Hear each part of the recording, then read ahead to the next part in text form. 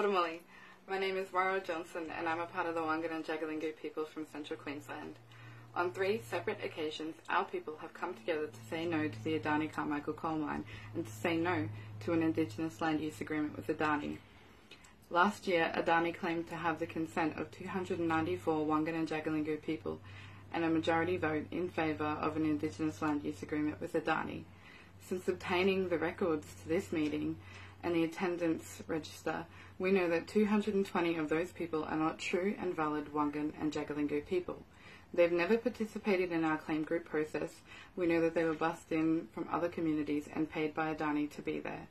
This is the subject of a federal court case that will be heard in March next year.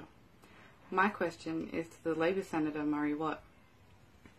Will, and if so when, can we expect federal Labor to adopt a policy platform of opposition to the Adani Carmichael coal mine? And if they do, when can we expect this policy platform position to be based on the fact that the Wangan and Jagalingou people continue to say no to the Adani Carmichael coal mine?